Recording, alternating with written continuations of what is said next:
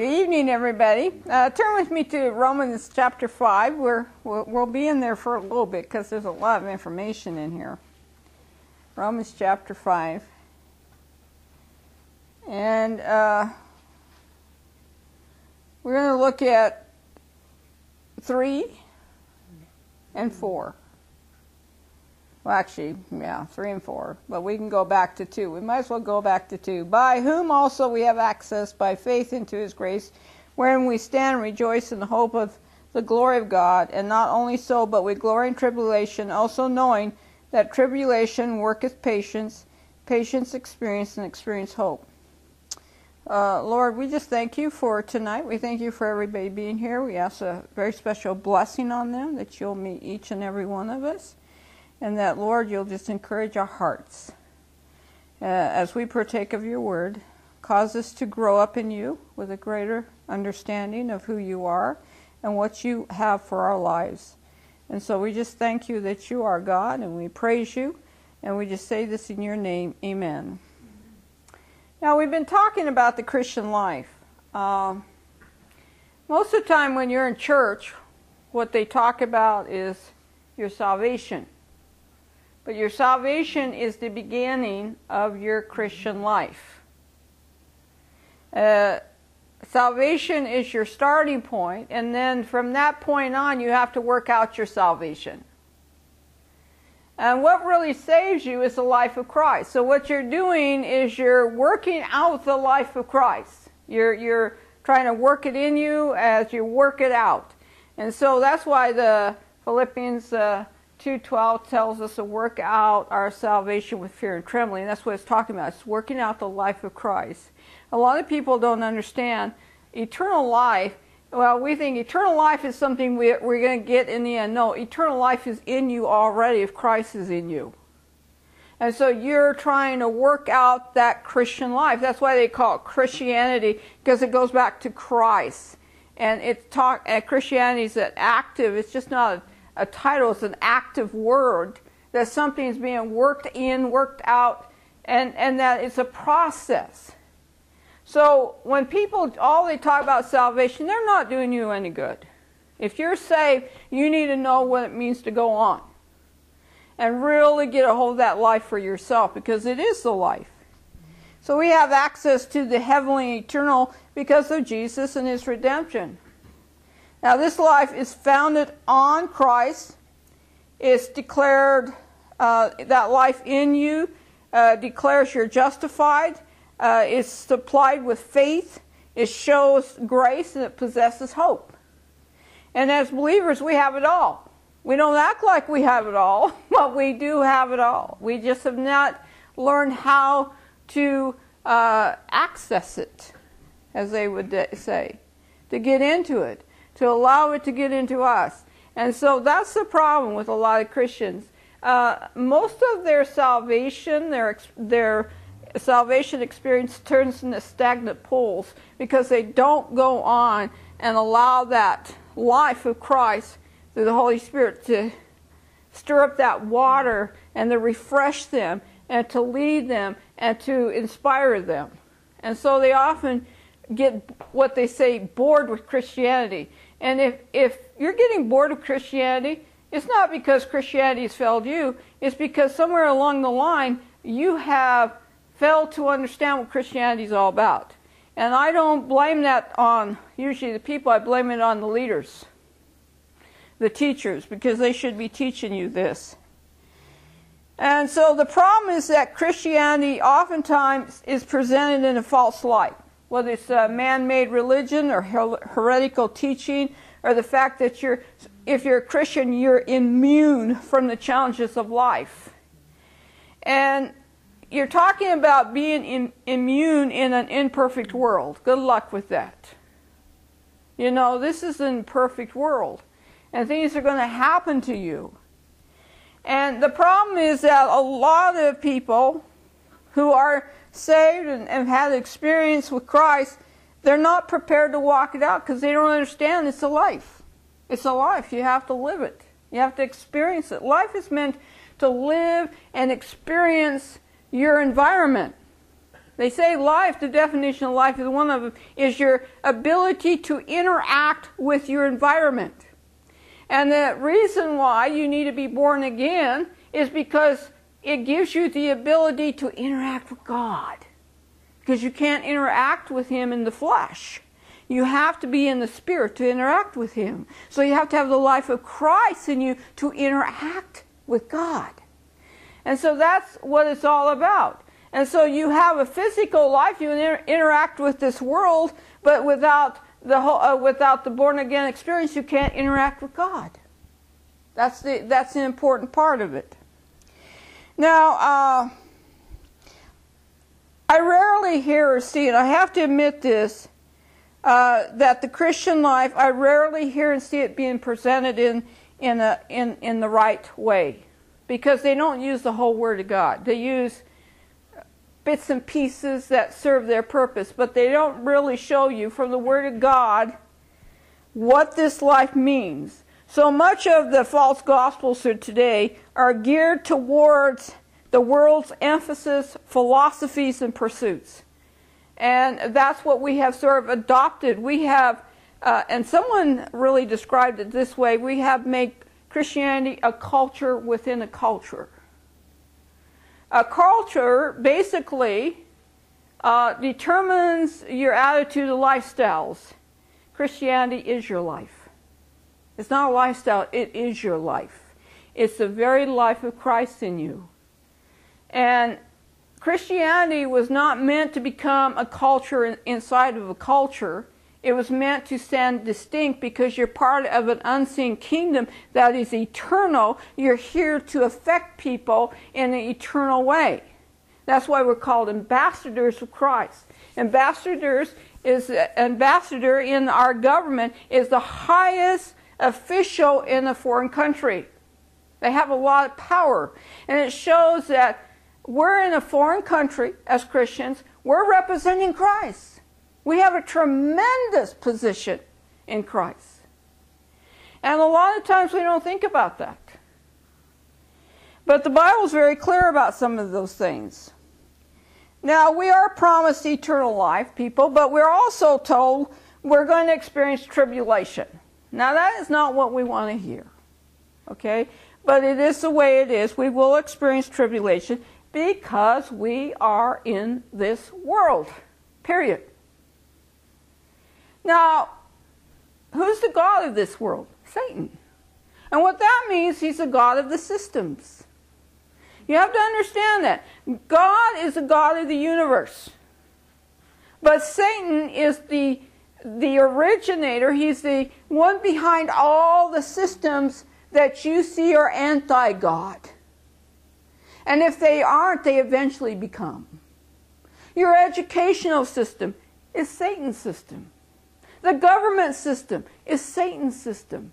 The justice system is Satan's system. And we wonder why there's no fairness. We wonder why we have this indoctrination into hell itself by our educational system. Because it's under Satan. Now, God owns the cattle, right? On 1,000 hills, or how's that go? Yeah. But you know what Satan has done? Because everything you see in creation is God. He has taken those cattle on 1,000 hills. He has taken them captive and put them in his system so he can control you. And that's what he's done. They're not his. But he's the robber, he's the killer, he's the destroyer. And so that's what he has done. That cattle's for all of us, but no, Satan's taking it. And he says, okay, you have to sell your soul to have it. So what we are coming up against, and we should be surprised, is Satan's systems. You say, well, where's the justice? You're not going to see the justice. Well, where's the sanity? You're not going to see the sanity. It's Satan's systems. And the more corrupt people become in those systems, and those systems are geared up, please hear me, those systems are geared up, and the goal of people in those systems is, I'm going to beat the system. So what most people are doing is they think, okay, I'm using the system, and Satan's laughing at them. Okay, he just thinks they're a joke. I'm using their system. He says, okay, go ahead and use it. Jeanette had she doesn't want to admit he's a stepbrother. He's long gone past, and he's probably in hell. He used to think he was the Messiah all the time. But he was a man that he got rich at times. I mean, he got tremendously rich. Satan would just enrich him, and then he would pull the rug out from underneath him. He'd be poor. And that's how Satan is. That's how he works with his little cronies. He sets them up for absolute failure so he can mock them for the fools they are. And that's what happens to many when Satan's ready to take them to hell. He's mocking them. The demons are mocking them as they take them to hell. That's the reality of Satan's kingdom. Man never beats the system. Eventually the system will turn around and say, gotcha. And they always get caught. They always get caught. But that's how it all works out there. Some of you probably know that. You haven't, hopefully, I don't think anybody has fallen into that system. But we're promised eternal life, people. But we're also told we will experience this tribulation because we're in this world. But guess what? If you're in Christ, you're not going to be subject to the wrath to come. And you have to understand the wrath is upon all the world. It's being held back right now, and one day it's going to come. It's going to come. And it's going to consume the world and anybody that is basically in the path of it. John the Baptist told the people of his generation, that was 2,000 years ago, he says, flee the wrath to come. Because it's coming. God's wrath is coming upon all the face of the earth and anybody who doesn't know him. And that we need to flee that. So, as Christians, we've been guaranteed the storehouse of God's abundance, but we have been also told we're going to experience sorrow, we're going to experience toil and despair in our life here. And people are shocked when they have great toil and despair. We're told we're going to experience that. Why? Because when Adam blew it in the garden, man came under a curse. And that's the curse. Toil. Sorrow. You can go back. It's in chapter 3 of Genesis. Everything we're experiencing is part of the curse.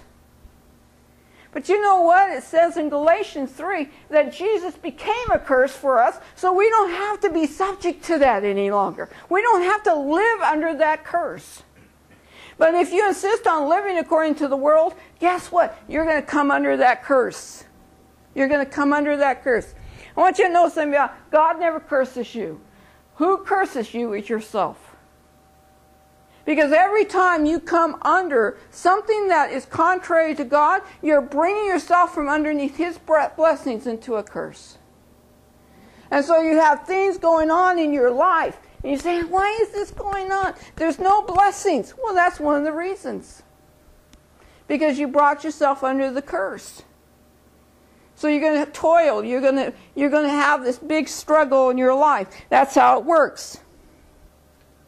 Now, at the core of life, of course, we have this tribulation. Please hear me. It's often a time of purging and refinement and preparation for us. That's what it is. But at the core of life, please hear me, is tragedy. You're not going to get around it. Because at the core of life is loss. And at the core of life is death. And so you're going to suffer loss. You're going to suffer sorrow. You're going to suffer all these things. It's a tragedy. What happened in the garden was a tragedy. You know what the greatest tragedy was? Man broke fellowship with God. That was the tragedy. That was the tragedy. And he came out from underneath God's protection, and as a result, he came under the domain of Satan. Because you have to understand, man had a domain.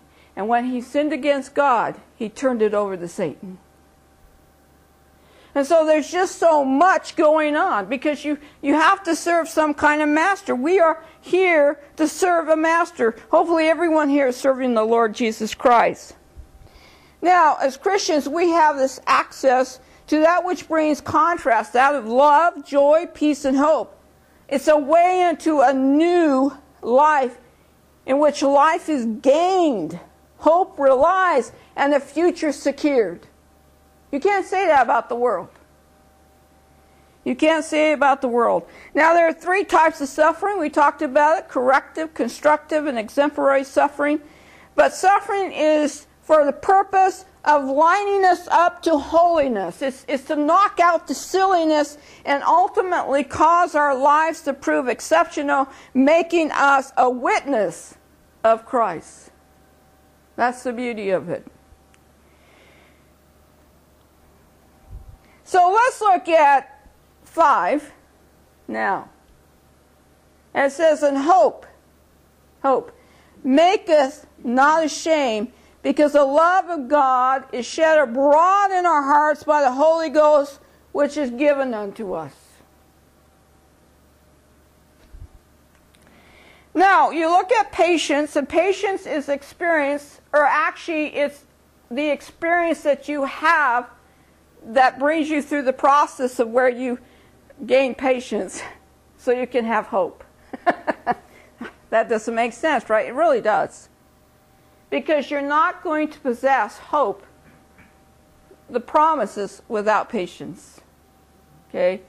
And you can't trust that hope. You can't endure the temptations without that hope. And you're looking towards that hope. You are lining everything up to that hope. Because that's the only thing that's going to make sense in the world today. Now, there's things that we can do. We can have fun. But there's nothing, when you really look at the world, especially as it's getting worse, nothing makes sense but God. And that's something I had to understand in my life. Nothing makes sense but God. You see, there's a couple of things that you learn. One is, there is a God. Please know that. And Jeanette used to wear this t-shirt, by the way. 2 things I know. 1, there's a God. 2, you ain't him. But I add 3 things. A third thing. That nothing makes sense outside of God. This world, our purpose, everything, it doesn't make sense outside of God. Now, there are 3 parts to this scripture you really need to look at. 3 parts. You think, oh, wow, okay, 3 parts to this scripture. Okay. There are 3. And we're going to look at the root of this scripture. What is the root here? You can't understand the other things without understanding the root of what he's saying here. There's one root here. Most people would look at it and say, oh, well, let's see. Oh, it's talking about love. That must be the root.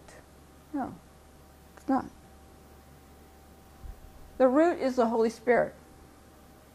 He's the root here. You can talk about everything else, but it's really the Holy Spirit, because who sheds that love abroad in your hearts? It's the Holy Spirit. He's the root here, and the others are the outpouring of the fruits of it. Now, the Spirit is the breath of life. He's the breath of life. Spirit means breath. Breath. Whenever you talk about spirit, that's what it is. It's just the breath. So, because you are breathing the air in this world, you're able to interact. Breath is taking in order to interact with the world around you. If all you did was inhale, how would that work for you? And you didn't exhale. You'd be dead. There has to be that action. Well, the Holy Spirit is God's breath. He's God's breath. He produces the love of God in us. And we have hope because the Holy Spirit identifies us to our Creator. There's no hope outside of our Creator. Now, the main ingredient of the fruit of the Spirit is love. You can look at that in Galatians. We all know the fruit of the Spirit. Fruit, not fruits. Fruit. Out of love comes the other 8 characteristics, which is followed by joy, peace, and so forth. Without love, the love of God, you could not have those other fruits, because love, I should say, ingredients, because love works in and through those ingredients.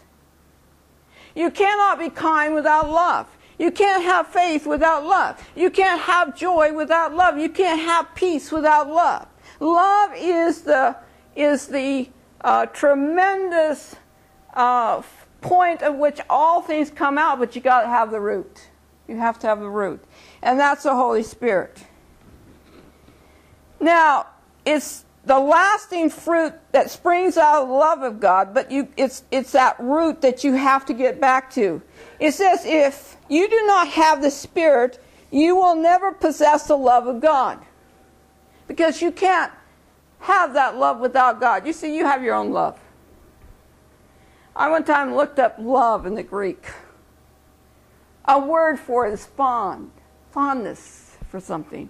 There were so many different things that people could have a tremendous fondness for, that it took up the word love, and all the fondness it had took up more than a page, I think, of just going through it. You have a love for wisdom, you have a love for this, you have a love for that. Okay, we can go on and on. But God's love is more than that. It's one of the deepest commitments you can have. It gives you that ability to make a commitment and see it all the way through, no matter what happens to you. If you don't believe me, look at the cross. That's God's love. It went all the way to the cross for you. That's an important thing. Now, there's a prayer, and I want to read it to you because it's very simple. It says, "Fill me with life anew, that I may love what thou dost love, and do what thou would do. O breath of love, come breathe within me, renewing thought and will and hear. Come, love of Christ afresh to win us. Revive thy church in every part." Without that godly love, there's no inspiration, commitment, desire, preference. Because it's the love you have. Why do you prefer that person you prefer? Because you love them. And with godly love, we prefer God. We prefer God. And that's an important thing. Now, the Holy Spirit is usually some name or term that's used to describe, and when you talk to people, some vague notion or some force or some power. I'm going to tell you something surprising. The Holy Spirit is a person. Now, what distinguishes a person from a force? Personality. They have an actual personality that you can know them personally. There's three things that really determines your personality. It's your will. It's one. You have a will. The Holy Spirit has a will. He has a personality. He can be vexed. He has feelings. He can be grieved. All these things. So these three things, feelings, okay, and will. What was the third thing I said? It was right there. It went out of my mind. That's terrible. Anyway, feelings, will, and thoughts. He's actually making decisions. He's actually in there interacting, okay? He's interacting with us. But most people think that he's some force out there. He's some name out there. Well, we really don't quite understand the Holy Spirit. In fact, he is one of the things that causes the most conflict. The subject of the Holy Spirit causes the most conflict among denominations. In fact, back in Constantine's time, the church went different ways. It went west and east because of the subject of the Holy Spirit. And it's true today. It causes the same type of division. Why? Because people don't know what the Word says about the Holy Spirit. They have been given an interpretation or idea, and that's how they interpret everything they read about the Holy Spirit. Instead of going to the Bible without their own ideas and saying, Lord, what do you want me to see about the Holy Spirit? Because that's what I did. See, I had a Baptist background. And in the Baptist belief, they say, well, when it comes to gifts, it's cease because we have the Word of God. When you really read that, it says, when that which is perfect comes, the gifts will cease. It's not the Word of God, it's Christ Himself. Okay? The Bible's talking about. But they made it read the Word of God. And so they say, well, we have the Word of God, we don't need the gifts. Really? How's that working for you? And so, this great conflict. In fact, the Baptists are so scared of the Holy Spirit, they think it's a demon.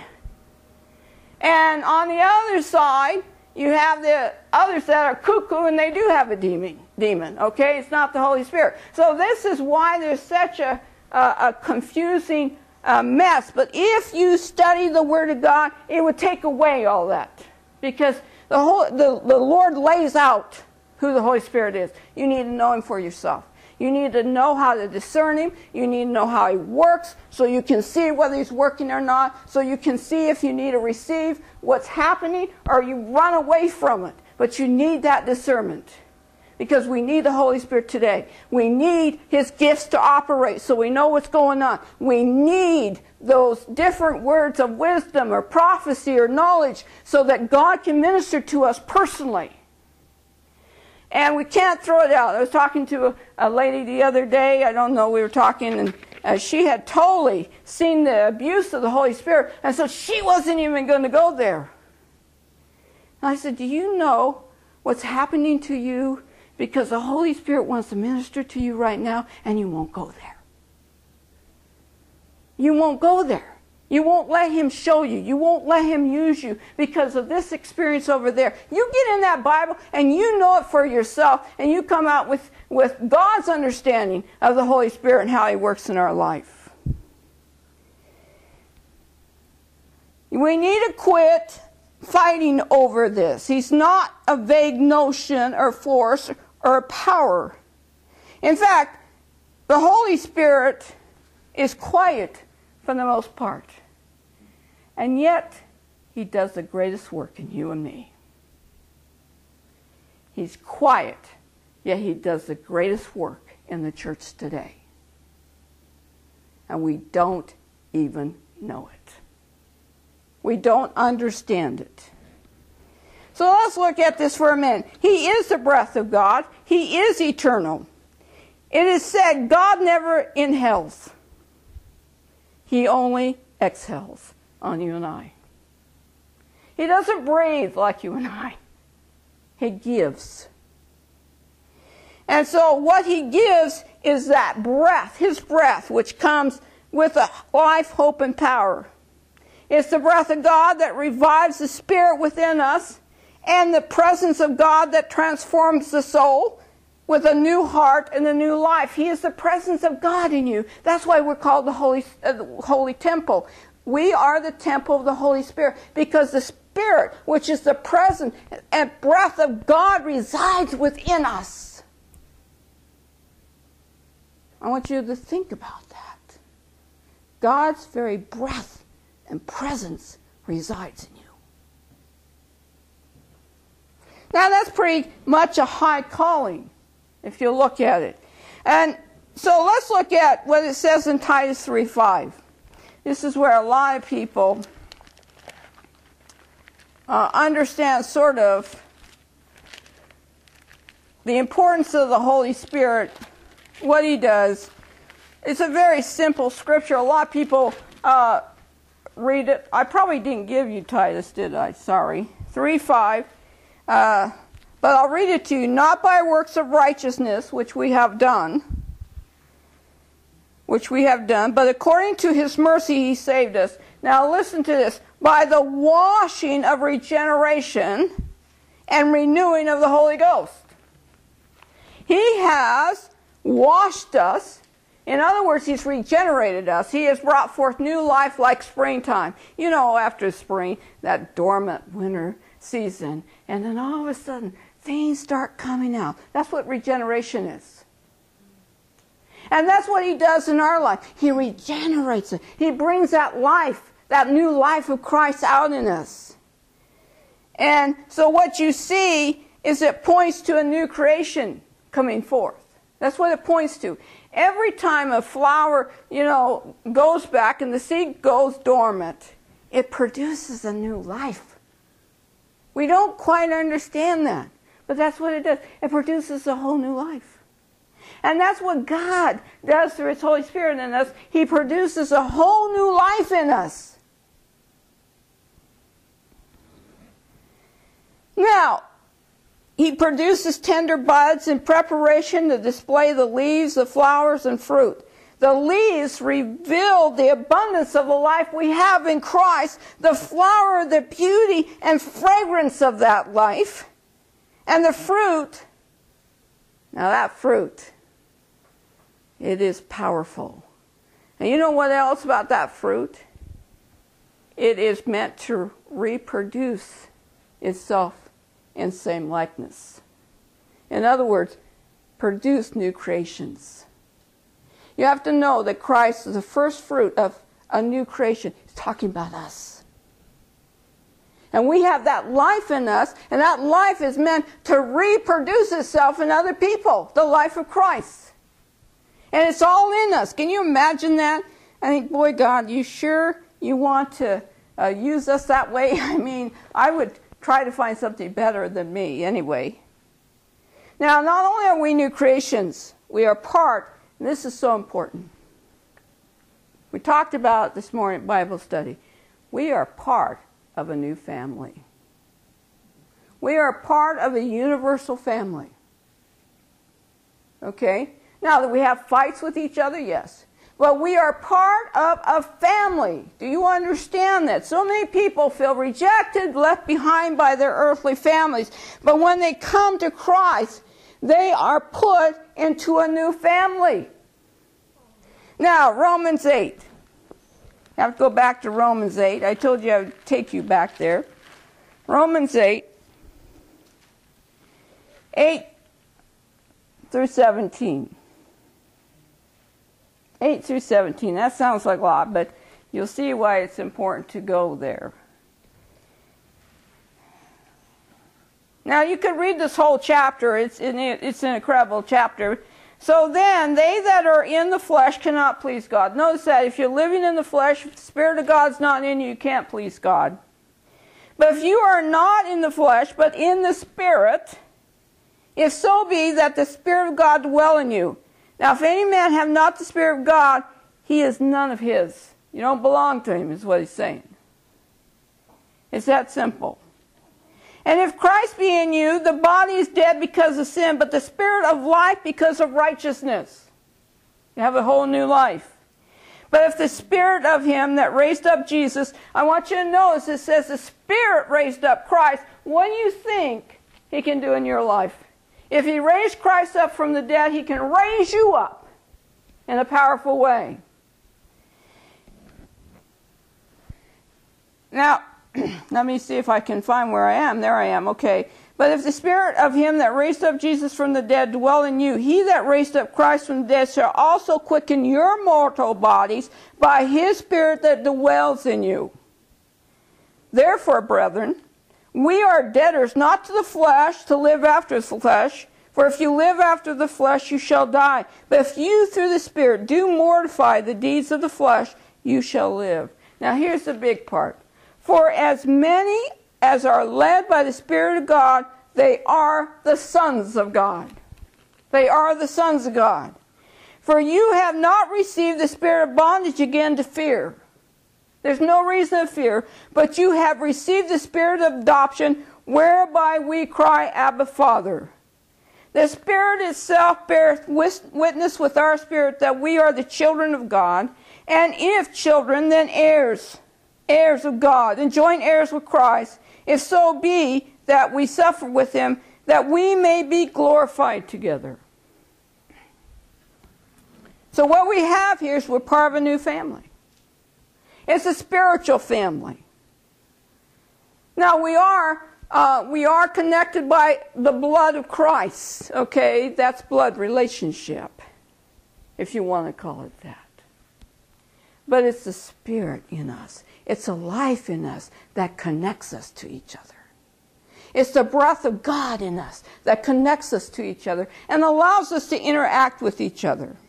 Now I want you to go to Galatians 4.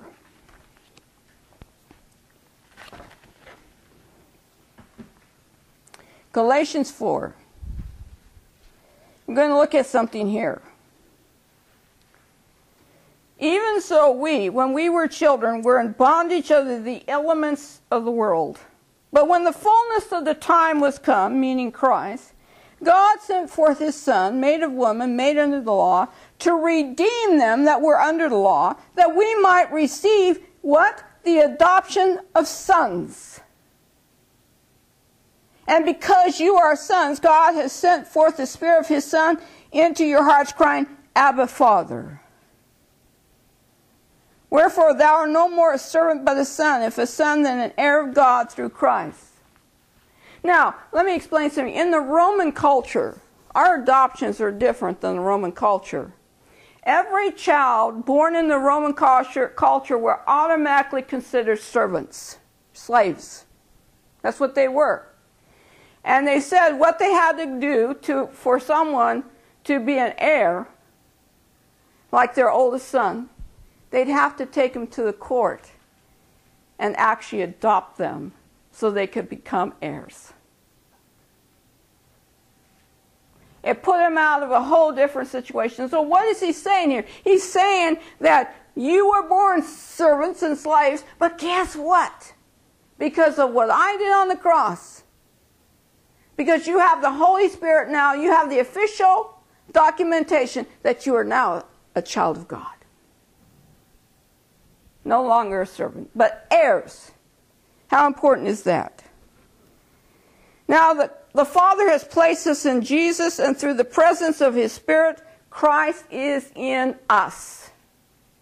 It's two ways. We are in Christ, hidden, and he is in us, empowering. His life is being formed in us, so his image can come forth. That's what it's all about.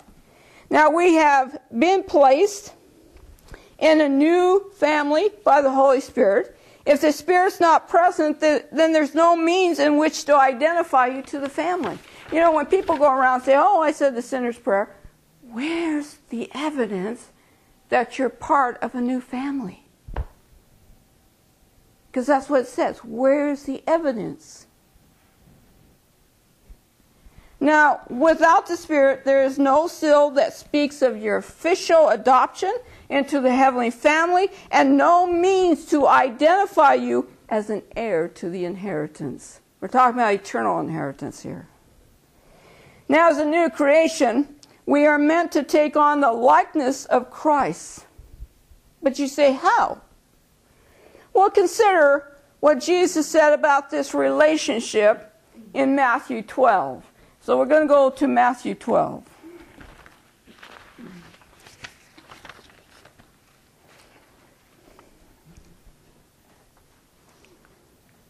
We're going to look at 46 through 50. While he yet talked to the people, this is Jesus, behold, his mother, his brethren, stood without, desiring to speak with him. This is talking about his physical brethren, his mother, of course, Mary. Then one said unto him, behold, thy mother and thy brethren stand without, desiring to speak with thee. Now you would think, because they were his family, he would say, oh, let them through. That's what they expected him to say. He said something quite contrary, though. So I want you to look at what he said. But he answered and said unto him that told him, who is my mother, and who are my brethren? And he stretched forth his hand towards his disciples and said, behold, my mother and my brethren. For whosoever shall do the will of my Father, which is in heaven, the same is my brother and sister and mother. It comes down to us lining up to the will of God. That's the purpose of the Holy Spirit. In order to conform us in the family likeness of Christ, we have to line up to the will of the Father. And then we will become identified to Him as part of His family. Now that's all quite different than what most people would think. Now we must note, I must note, there are many groups in this family we're talking about. The Holy Spirit worked among the saints of old. He was there in the Old Testament. From Adam to Abraham, they believed the promises. Okay? Whoever believed the promises from Adam to Abraham were identified to the coming of the inheritance that would be wrought through Christ. Okay? And then when it came to Israel, it was anybody who identified themselves to the covenants. Okay? They became part of the covenant or the promise. But for you and I, it's a little different. Because you have to remember, we are in what they call a dispensation of grace. And what we are made up, we make up the family of God, which is the church, the body, the bride of Christ. We make up that I don't call it organization, it's actually a body. It's a living body. We make it up. Every believer makes this body up.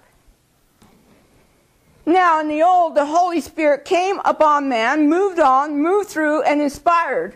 But in the New Testament, He indwells man who serves as His temple. Big difference.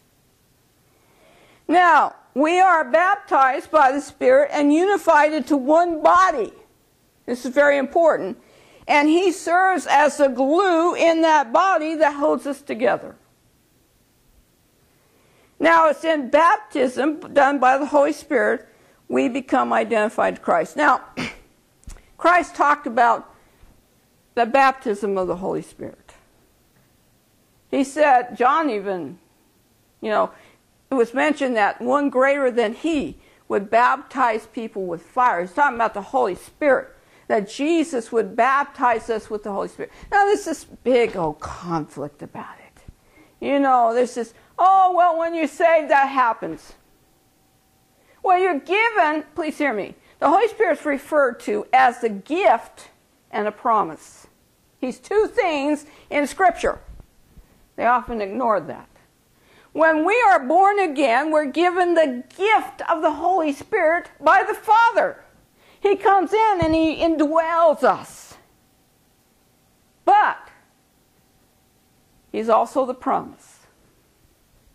Now remember, the promise had conditions. And as a promise, it comes in the form of baptism.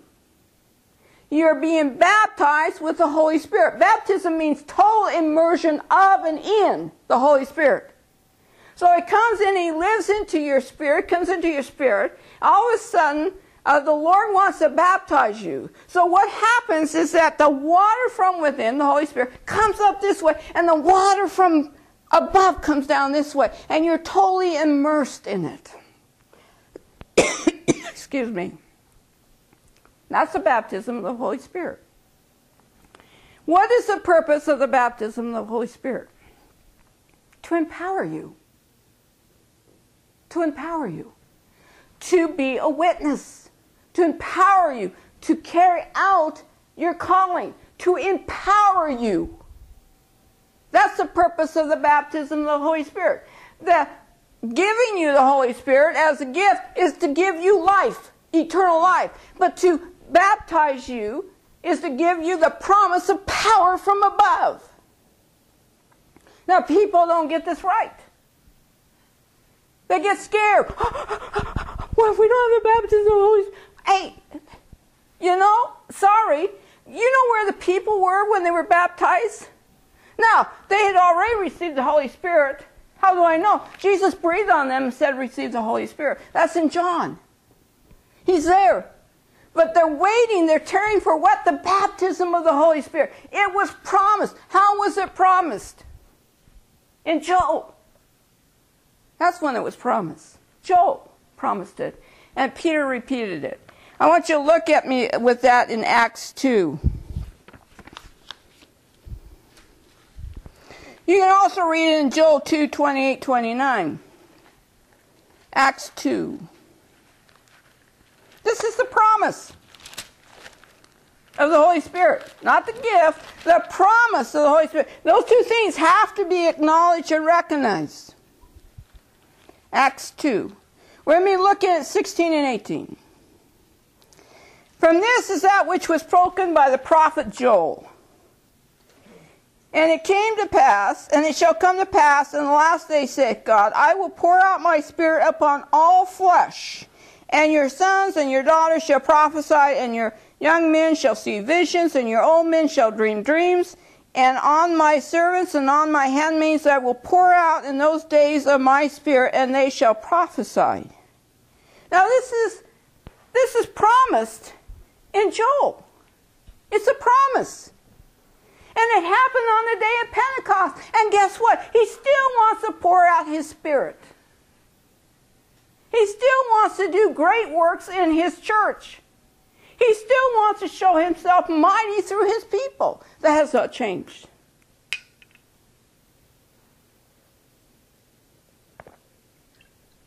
What has changed is man wants to organize and try to control the Holy Spirit. He wants to dictate to the Holy Spirit. He wants to feel comfortable with the Holy Spirit. The Holy Spirit is not going to always let you feel comfortable because he's trying to get your attention, okay?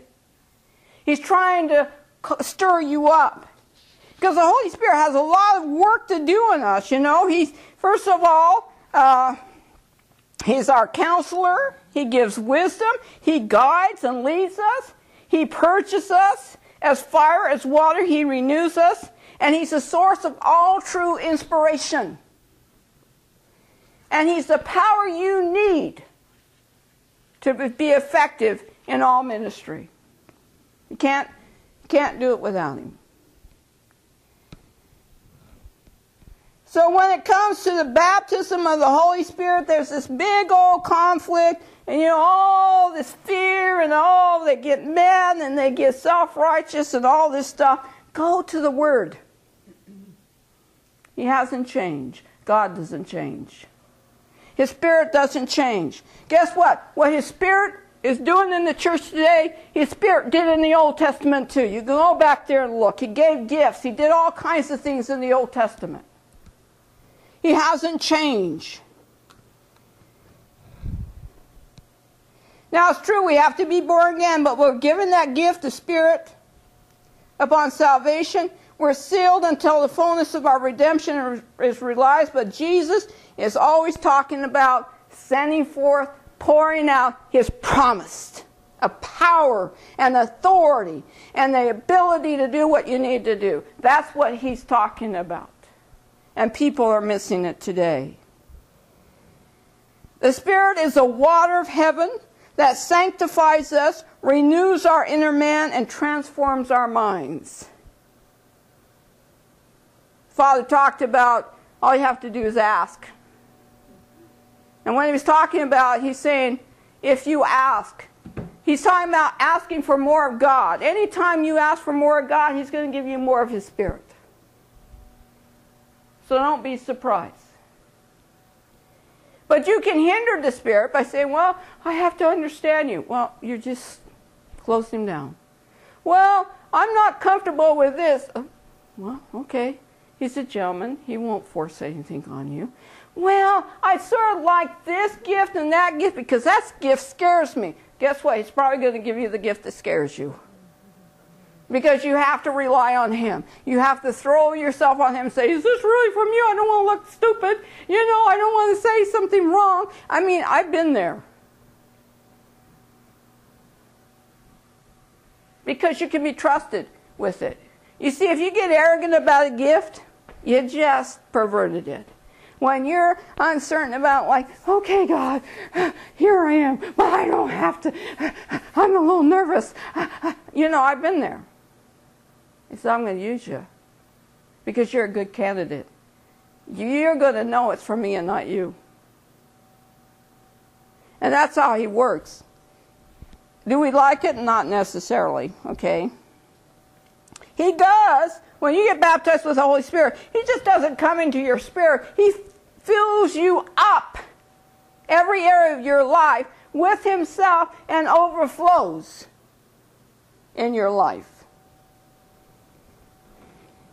And all you have to do is ask more of him.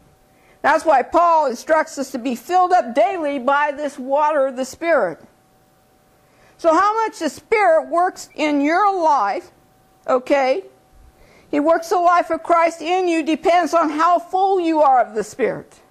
So the more you give way to him, and it's not fun, because it's very nerve-wracking. I have to tell you that because you're like, I don't know what to expect. I don't know what to do. I mean, it's that way. But can you trust him? Can you trust God, the Spirit in his Spirit in your life? I can. You know, a lot of times people say, you need to straighten so-and-so up. I said, what does that person say? Well, yeah, I'm going to trust the Spirit in that person, the Holy Spirit in that person, because the Holy Spirit knows what to do with that person. I don't know what to do with that person. I can't change that person, but the Holy Spirit can. You know what makes me mad?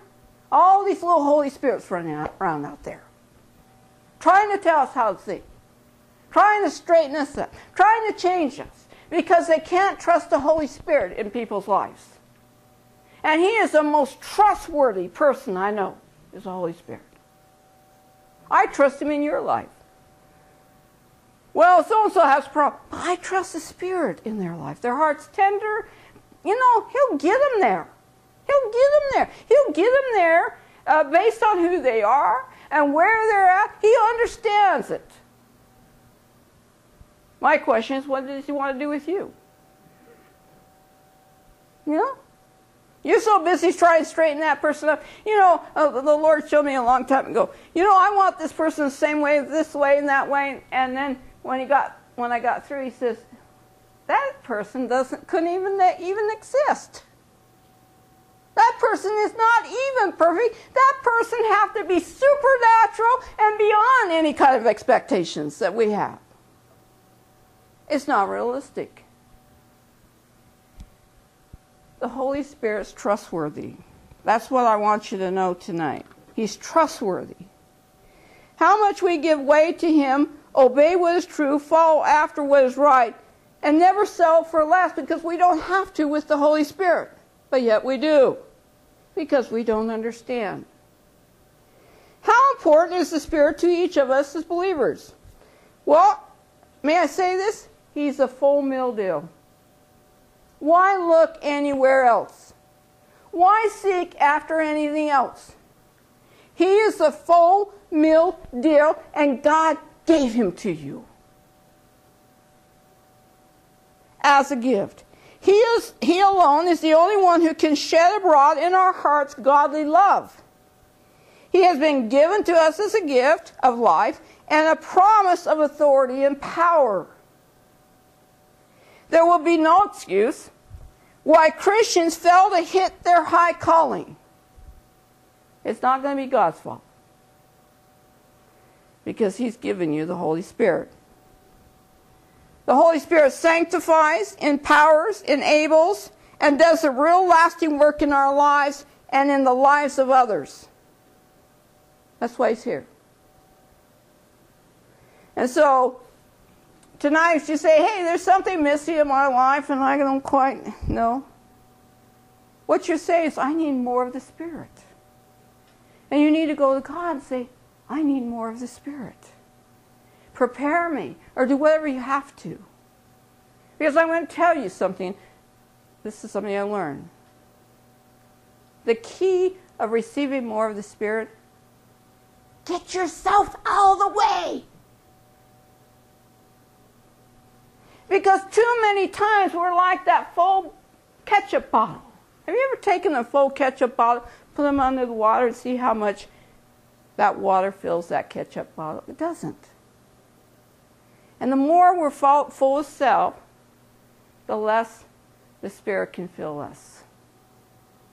Get yourself out of the way and let God fill you. That's the key. And once you do that, you will have a liberty to discover things about God you could never imagine. You will have a freedom in your life to know what joy is all about. And for the first time you say, you know what, I had these moments of happiness, but there's nothing like this joy.